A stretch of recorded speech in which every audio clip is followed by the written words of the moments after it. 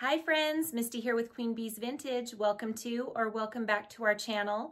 I want to welcome all of our new subscribers. Thank you so much for joining us. We are thrilled to have you here. And I want to also thank all of our loyal subscribers who have stuck with us during this little break. As I said in the last video, we really have appreciated you guys reaching out to us just to check in and make sure everything is okay. And yes, it is. So with that being said, in today's video, we are going to be doing a Valentine's Day decor home tour. I will be showing you guys some of the vignettes I have created in my entryway, as well as my dining room tablescape and my coffee bar area. I really hope you guys enjoy the video and like what I have come up with this year.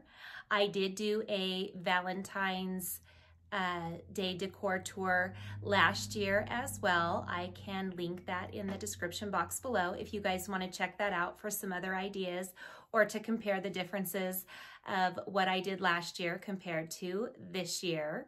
So I also wanted to say one more thing. Again, my apologies for the formatting in my Dollar Tree DIY Valentine's Day decor tutorial video. As I said in the video, I was fighting an upper respiratory infection, as well as I've been dealing with some really horrible migraine type headaches, and they have gone from being debilitating to doable, but I haven't quite been able to kick them. So that was shot over the period of a week or two, and I don't know what happened and why the formatting wasn't correct all the way through the video. I really try my best to make sure videos are formatted properly and edited well and filmed in good lighting, which I know isn't always doable. So I hope you guys enjoyed the video despite that. And if you haven't checked it out, I hope that you will, and I hope you enjoy it. The tutorials that I did in that video don't only apply to Valentine's Day. You could take a lot of those techniques and tips and apply them to everyday decor or Easter decor. I've already been planning and designing some fun Easter and spring tutorials for you all, so those will be coming soon. But with that being said, let's get into the video. All right, friends, we are going to start here in my entryway.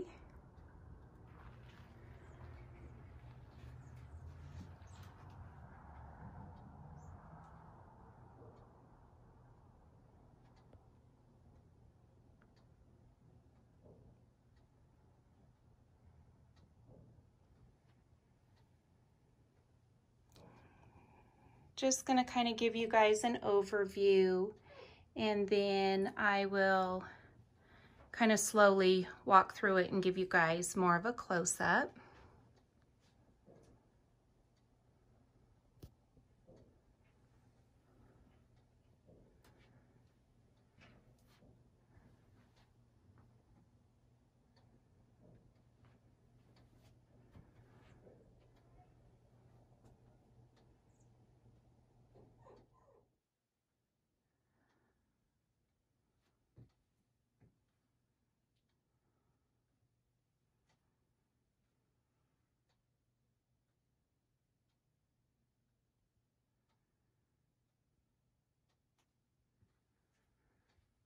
I've got my cute little stuffed glittered heart. Mom made me this a few years ago, and I absolutely love it. Got my little shabby lamp on one of my nesting tables. I put the white fur pillow in here on my leopard print chair with a buffalo check pillow as well. This is kind of a little bit of the theme, and you'll see more of the black and white with the leopard print in the dining room. So I hung this antique window screen in this opening in my entryway. And over that, I hung my love banner that you guys saw me do in my $5 tree DIY tutorials video. This is my dress form that I used for my dress form tree in the dining room at Christmas. I've just put her here on the back corner of this little sideboard. And she's just got a fun little like French charm bracelet up around her neck. And I kept the black feather boa on her. Over on this little accent shelf, I just have this cute little cupcakes sign with some roses and this cute pink sequined heart. In front of my dress form, I have my love you a bushel and a peck sign and this fun little wire cross and this neat metal gold heart. Next to it, I have a drawer with my antique typewriter in it. And I put these little packets of love letters that I made. You may remember these from my tour last year. And that cute little heart that my baby girl made me in like first grade. This love sign, I actually have a DIY tutorial for how I did this. It's a trash to treasure. I was going to put it on the Dollar Tree tutorials video, but it just was too long. So I might stick it on the end of this one. I've got my cute pink gumball machine with some pearl pink and pearl white gumballs in it. Some pink roses. I have my old red vintage bird cage. I hung a little ceramic cherub ornament off the top. And inside I just have a apothecary style bottle with some roses in it. A cute little I love you more sign. And this fun little pink heart. So what I did for my Valentine's tree this year, this might look a little bit familiar. This was my Chanel inspired Christmas tree. And what I did is I took all of the Christmas ornaments off of it. I left all of my fun crowns and Chanel ornaments on it. And the little Chanel bottle ornaments I made in a DIY for you guys at Christmas time. And I added this black and white Harlequin ribbon, which I love. These gold sparkly glittered feathers. And some little glittered puffed hearts are kind of mixed in throughout the tree. These fun cake ornaments were added, and some more little cherubs. Sorry if you hear noise in the background, the puppy's playing with one of her toys. And then I added these fun little glittered and pearl accent heart ornaments. The puppy ripped a couple of these off the tree earlier today and was tearing through the house with them. And I've added these black and white ribbon ornaments. These were from Hobby Lobby after Christmas. I got them for 80% off, so they were really inexpensive. And I like how they look mixed in on the tree here.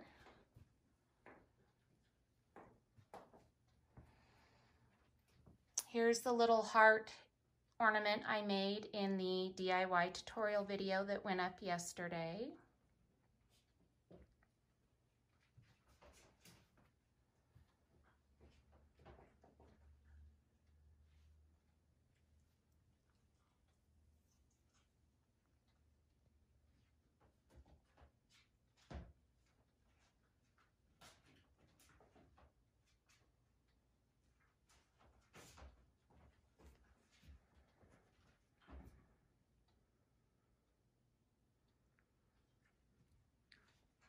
For my wicker dress form, you may have seen in my Christmas DIY videos and my tour, she was a dress form Christmas tree, and her skirt was actually a green pine skirt that had ornaments and stuff in it. I went ahead and took that off. I left her tulle belt and bow on, and I just draped some pearls on her. I have a really fun concept I'm designing for an Easter dress form that I'm gonna do with her. So you guys can watch for that. Here's the little heart rag wreath I created in the DIY video.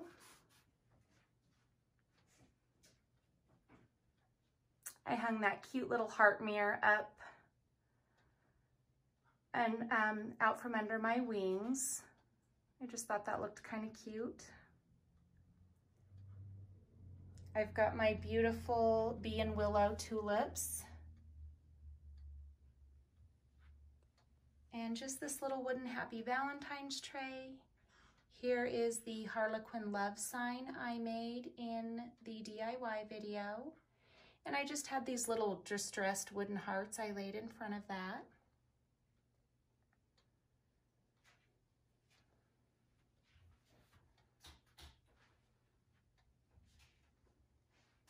So that is it for the entryway. I'm going to take you guys in and show you my tablescape and my coffee bar. So here is the dining room table. And for those of you that have been with us and watched the Christmas home tour, you might remember my beautiful swan that I had in my bedroom. I just couldn't bear to put her away, so she is my centerpiece. I just love her. I got her at Hobby Lobby before Christmas. So I have a black and white buffalo plaid tablecloth. And yes, it needs ironed, but really, friends, I just did not have the time to get it done. I left the fur runner on that I had on at Christmas because yes, it is still winter. And I just liked the look. I've got this little cake stand cloche with a candle and these fun little mercury glass crown votive holders. These are also Hobby Lobby. And just a little cupcake stand with a pillar candle. My swan is sitting in my large dough bowl, and I have just taken a lamb's ear garland from Hobby Lobby and kind of wrapped it around her. I put some lavender picks from Walmart peeking out the front and back here in the back. But I just love her. I was going to put a Harlequin black and white bow around her neck, and I just haven't had time to do that. But I think she's going to be sticking around for Easter, maybe not on the dining room table. So I will still get a chance to do that bow. I don't know if you guys can see, but she sparkles.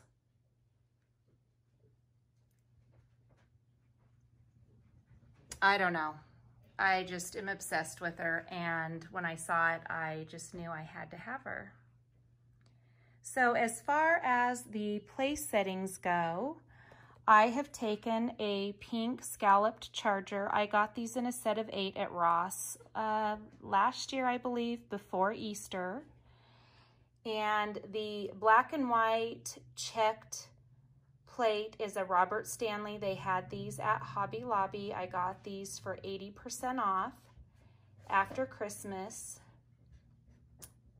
And then I stacked a leopard print salad plate on top of that. These are spring Hobby Lobby. I believe they were $7.99, and I did get them on sale for 40% off. And then on top of that, I have my Certified International French Garden cups and saucers. Let me get a better hold of this. I love the roses on these cups, and some of them I think even have some little bees on them. And then I just put a buffalo check napkin in it. Tablecloth and napkins were also after Christmas Hobby Lobby 80% off. And I've just got my cute bling crown napkin holder on that. So that is how the place settings are set up. And this is how the table looks. So let's go take a look at the coffee bar. So this is looking into the coffee bar area from the dining room. And up above on the top shelf, I put this big silver embossed tray. If you've been with me for a while, you've seen me decorate with this before in various places in my home. I hung a cute little piece of art over the top of that. It's a chandelier with some pink roses and bluebirds. I've got a silver plate water pitcher that I chalk painted in a cream color. And I've got some eucalyptus and some lace roses in that, with my kisses sign and just a fun little fleur-de-lis pot with some spring greenery. On the next shelf, I have this wall art that looks kind of like embossed ceiling tin, but it's not. And just a cute little heart sign that's from Target bullseye section from last year. And these You and Me mugs.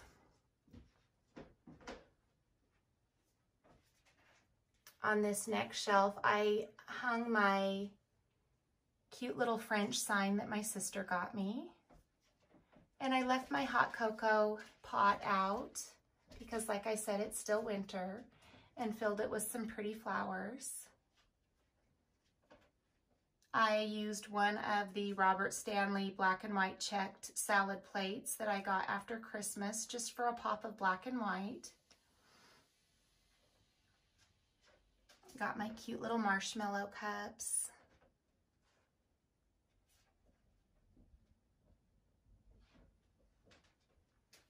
And then on this bottom shelf, I have this really cool mirrored French cafe tray. I got this at Hobby Lobby a few years ago. And in front of it, I have my Queen Bee mugs. And over here, I just hung this cute little heart covered in white roses. No, baby. She's really playing with her toys, guys. Sorry for the background noise. And then this little setup, I got the large white rectangular metal tray in the Target bullseye section while we were in San Diego. It was $5. I've got a little pink cake stand with a white metal two-tiered tray. All of these pieces were Target bullseye section right after Christmas when we were in San Diego. And our bullseye section here where we live is just awful. They never have anything. They never stock it. So I went ahead and grabbed these because I really liked them and I knew I wouldn't get them if I waited till we came home. The little Home Sweet Home sign is also from there. The little lavender in a water pitcher I've had for a while. This cute little black and white plaid cheese board is from Michael's after Christmas. I got that for 80% off. I love to buy things after Christmas that I know I can use throughout the year. And I really got a lot of great pieces this year that I will be able to use all year. So that was great. These cute little ramekins also were from Michael's after Christmas for 80% off. I got my Kisses canister. And I have just a really cute little I Love You Valentine's runner under my Keurig and my Verismo. These were from Target bullseye section a couple of years ago. And on my coffee canister, I have this awesome tag. My mom made me these a few years ago. And so I hung one off this canister, and then this other one I hung off of my little sweet sugar bowl. And in this galvanized 2-tier tray, I've got just this little kisses plate, some more of those little ramekins upside down with my sugar bowl, this cute little vintage Kiss Me sign. That was Hobby Lobby a couple years ago. I've got some cute pink lollipops in this cute little mason jar hanger. And I had to leave my penguin out. I just love him, so he's staying out for a while. The wooden heart is Target a couple years ago. These cute little metal containers were from Target Bullseye section this year.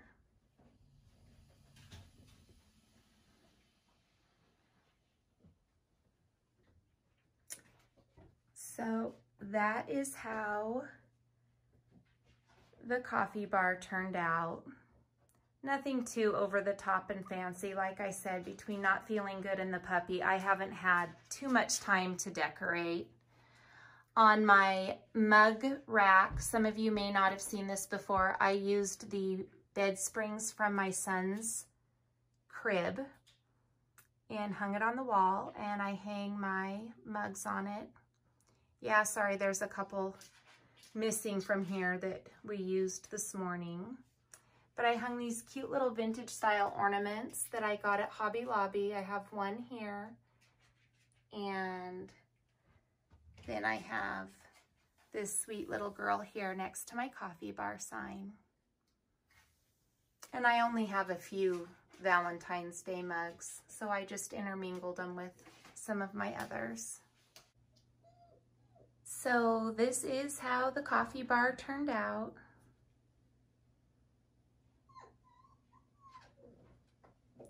If you would like to stick around and see the Trash to Treasure video on how I created that fun distressed wooden love sign with the galvanized love sign or lettering over the top of it, stick around and we'll get into that next. If not, thank you so much for joining me today. For today's Trash to Treasure, we are going to be using this wooden heart that I picked up at the thrift store. As you can see, it is used for a wedding, and I believe this was from Hobby Lobby.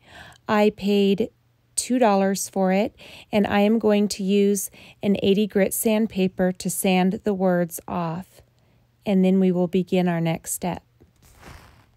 This is what my heart looks like now that the words have been removed. I went ahead and vacuumed it off to remove all the sanding dust and wiped it down really good. I am going to be using some Waverly chalk paint in the color Ivory and an inexpensive chip brush to apply it. I have put some of the paint on a paper plate, and I am going to kiss the bristles of my brush into the paint and wipe the excess off on a paper plate. And I am just dry brushing this ivory paint onto the heart. I like to use very little at a time and then build the paint onto the project rather than get too much paint and have to sand it back. It doesn't give quite the same effect as when you do it slowly and build from there. So I am just going to continue this process, and I will show you what it looks like when I'm all done.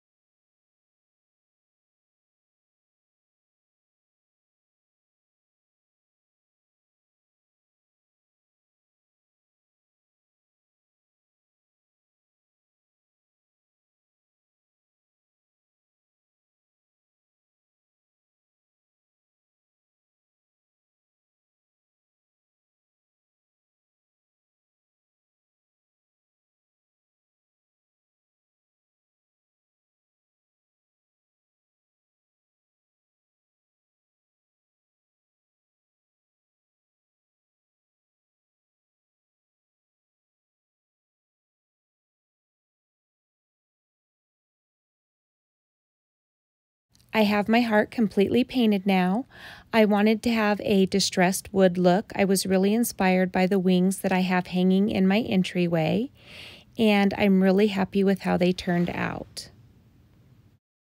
Next, we are going to take this corrugated metal love sign that I also got at the thrift store.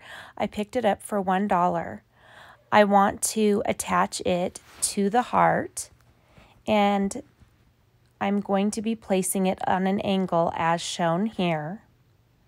So I will be taking 2 6-inch lengths of wire and bending it into a U shape and putting it up underneath the picture hanger that is on each end of the love sign. See this one here? I'm just going to put it up through there and bend it into a U. And then I am attaching the wire to these cross braces on the back of the heart and just securing the wire tightly so that it will hold my love sign in place over the top of the heart. As I said at the beginning of the video, I thought this heart was from Hobby Lobby, and looking at the back of it, you can see this sticker down at the bottom is one of the, I think it's like a control tag sticker that Hobby Lobby uses on their products. So yes, it is from Hobby Lobby. I'm not sure what this retails for, but I'm sure it wasn't $2.